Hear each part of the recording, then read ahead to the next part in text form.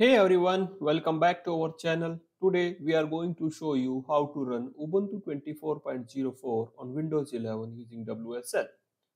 Whether you are a developer or just curious about Linux, this step-by-step guide will help you to get started. If you find this video tutorial helpful, don't forget to like, subscribe and hit that notification bell for more tutorials.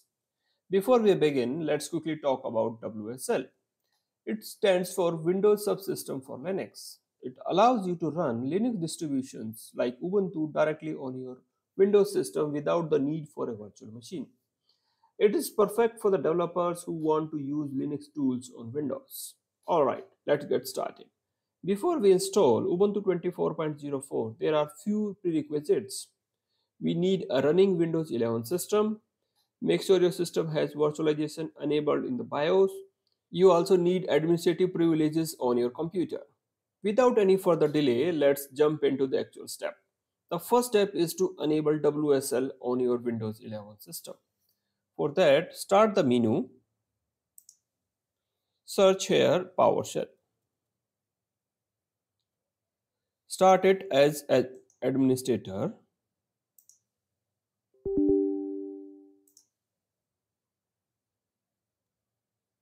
We need to execute two commands here in order to enable WSL and virtualization features. I'll share these two commands in the description of the video for your reference. Copy the first command.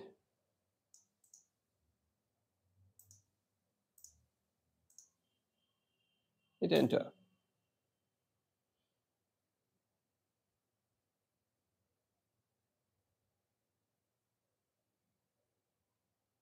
The output confirms that the command has been executed successfully. Now copy the second command.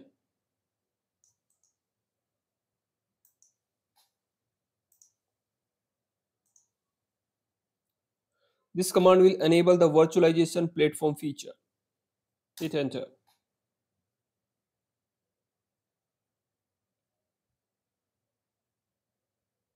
Perfect. The output shows that the second command has been executed successfully.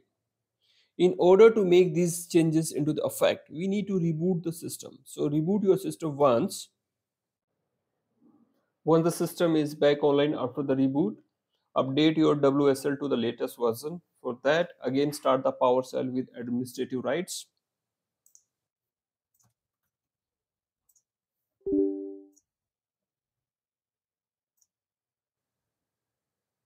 Run the command WSL space hyphen update. The output confirms that my WSL is already updated to the latest version. Alright. Next step is to set the WSL2 as a default version. For that, run the command WSL space hyphen set hyphen default hyphen version space 2. Hit enter. Okay, the command has been executed successfully. It means WSL2 has been set as a default version. Next, install Ubuntu 24.04. Before that, list the available Linux distributions. Run the command WSL space hyphen list space hyphen online. In the output, I can see Ubuntu 24.04 Linux distribution is available. In order to install this distribution, run the command WSL space hyphen install space -d is for distribution, followed by the distribution name. In our case, distribution name is Ubuntu 24.04. Hit enter. It will start installing Ubuntu 24.04 on your system. It may take 4 to 5 minutes depending upon your internet speed. Once it is installed successfully, it will prompt us to set the initial username and password for our Ubuntu. Enter the username and password for your Ubuntu instance.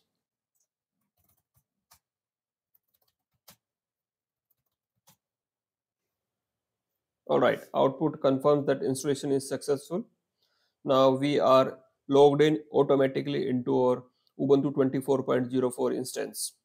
Another way to access this Ubuntu 24.04 instance, from the start menu, search Ubuntu, click on open.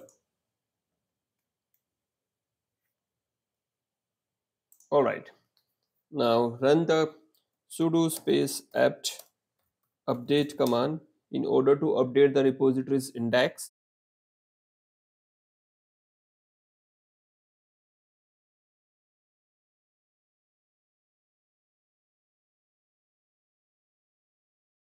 Next, install all the updates so that you have the latest features and security updates. For that, run the command sudo apt upgrade y.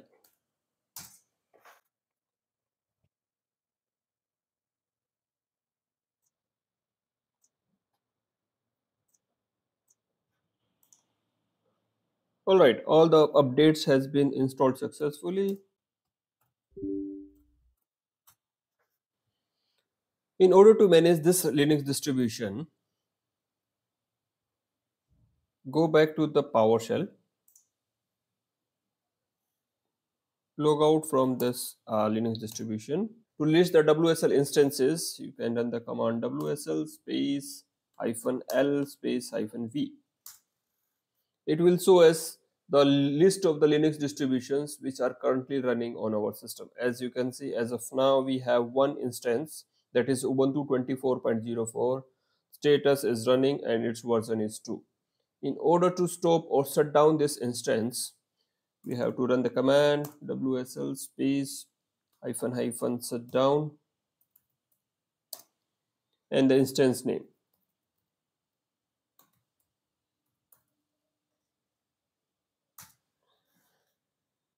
If you rerun the previous command, you will see the state has been changed from running to stopped. In order to start this instance again, you can run the command WSL space -d space instance name.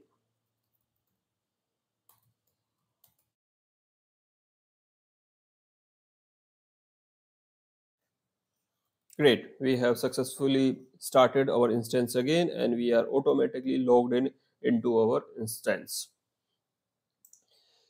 In case you want to uninstall this Linux distribution completely from your system, for first you need to unregister it using the command WSL space,